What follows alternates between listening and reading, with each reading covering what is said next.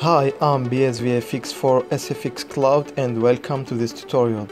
I will show you how to remove voice from music with using Adobe Audition.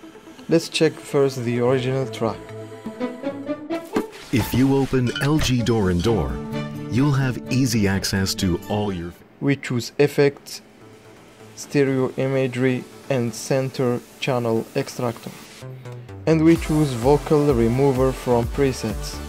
In this case, use Mal voice to remove it and press play to listen the difference.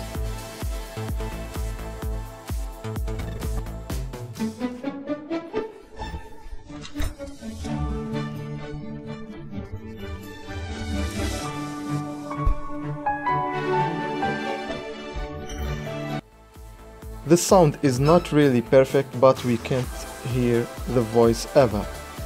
This was all about today and I see ya next time.